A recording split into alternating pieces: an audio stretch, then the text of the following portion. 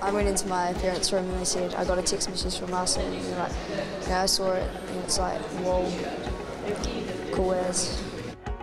Hi Johnny, congratulations. I hear you're going to be our mascot for our match against Liverpool in April. Not only that, but you're travelling all the way from New Zealand to be here. It's the furthest the junior gunner has travelled to date to be a mascot for the Arsenal. We would like to set you the challenge of videoing your trip to the Emirates and to tell us what you're most looking forward to about your big day at the Emirates. Thank you so much for your incredible support and commitment to Arsenal, Johnny, and we look forward to seeing you soon at the Emirates. I was like, it's no way, no way. So excited. Thanks for the video. I accept your challenge.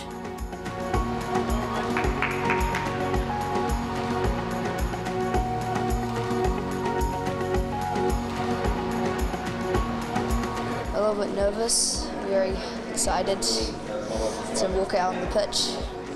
Big game, Liverpool, pretty good, but Arsenal's pretty good.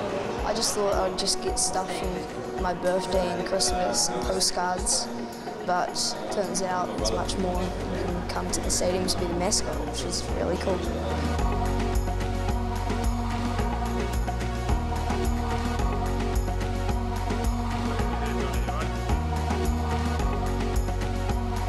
Well, I got all their autographs and got to meet them and get pictures with them, which was really cool.